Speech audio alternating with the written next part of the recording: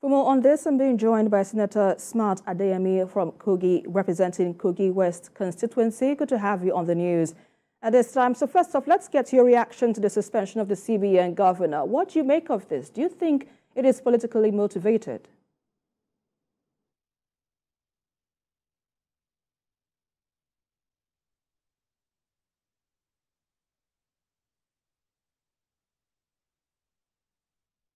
With this discussion. Well, let's quickly move on to our next story, where as the inauguration of the 10th Assembly gets closer, many are still waiting for the All Progressives Congress to cave in to the pressure and review its zoning arrangement.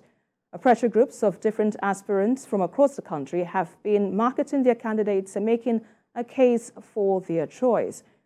Well, I understand now our guest is now live for us in Abuja, Senator Smart Adeyemi, representing Kogi West constituency. If you can hear me, good to have you on the news at this time. So I was asking earlier, what are your thoughts on the suspension of the CBN governor? Do you think it is politically motivated?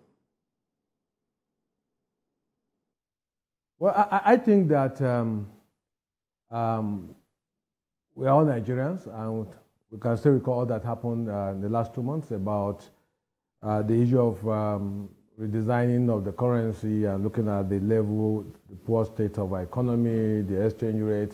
So I don't think people should be in a hurry to react by talking about if that decision was politically motivated. You have the security service, the police, the SS, who will do a thorough investigation.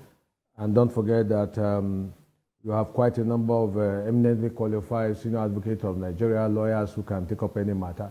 So it's a question of investigation, but I think common sense, to me, tells me that there are reasons for questions to be asked as about how many Nigerians lost their lives, how Nigerians wasted uncountable number of hours at polling booths trying to, bank premises trying to get money to run their daily affairs. We're told that the currency was redesigned and that in 2-3 weeks that they'll be available. But 3 months running now, we have not seen new currency. Rather, the newly designed note that is appearing. But that is not the issue. There are other issues which I think that we need for an answer. So nobody should jump into conclusion until we hear from the security agencies that will handle multiple issues relating to the central bank and how it's been managed over the years. So I think Nigeria is a democratic society, so nobody should jump into conclusion.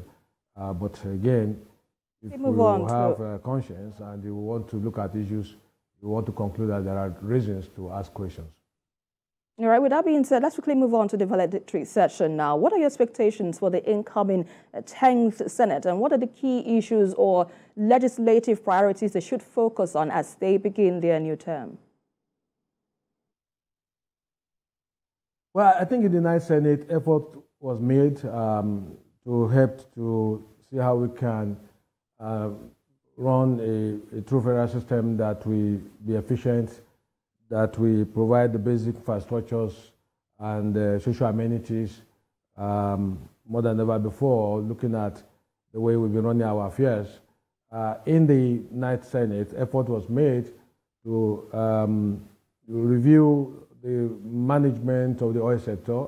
Don't forget that we succeeded in passing the Petroleum Act, which of course empowers the president now more than ever before to embark on the removal of oil subsidy, which was the conduit pipe in which some opportunist Nigerians were making billions of naira at the expense of the masses, at the expense of the country. So those are some of the achievements made in the 9th Assembly. But more importantly, it was effort to review the electricity power supply in Nigeria. So a lot of major achievements were recorded. So I want to expect the 10th Senate to build upon some of these issues that tended to pin us down as a nation. Nigeria need to be restructured. We need to restructure. We need to bring down some of these functions and exclusive functions of the federal government down to the state, so that there could be efficiency, there could be proper monitoring.